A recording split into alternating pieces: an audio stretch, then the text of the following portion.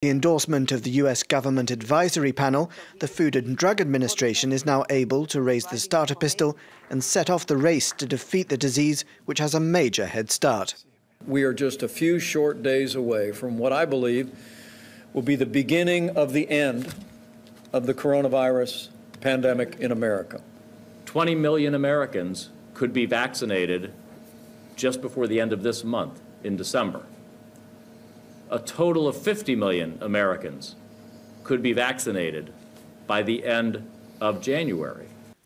The government advisors concluded that Pfizer's jab, developed with German partner BioNTech, appears safe and effective for those aged 16 and over, with health workers and nursing home residents first in line to receive it.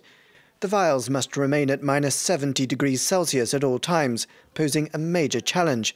And even if they pull that off, the next obstacle will be convincing enough people to take it.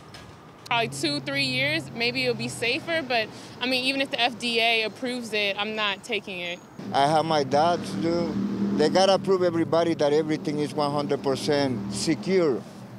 The UK has warned against using the Pfizer vaccine on those with a history of severe allergies after 2 health workers fell ill. But a clinical trial in the US of almost 44,000 people showed it was 95% effective with no serious safety issues.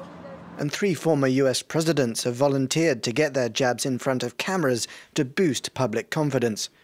To be effective, 2/3 of the population will need to be immunized, taking many months. So there's still a marathon ahead rather than a sprint to reach the finish line.